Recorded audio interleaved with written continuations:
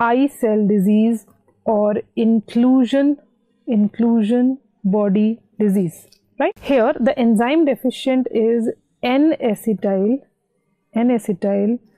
glucosamine phosphotransferase.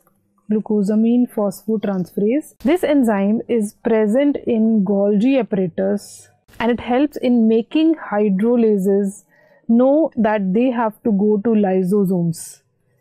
But when this enzyme is not working, then hydrolase will not reach lysosomes, so it is a lysosomal storage disease. And it is also a protein targeting disorder, that proteins are not reaching the target organ or organelle. Protein targeting disorder, right? Eye cell disease clinical features are same as mucopolysaccharidosis, just that they will be more severe here, right? So here in this disease, serum hydrolases are raised because hydrolases are not going towards lysosomes, so they are coming in blood.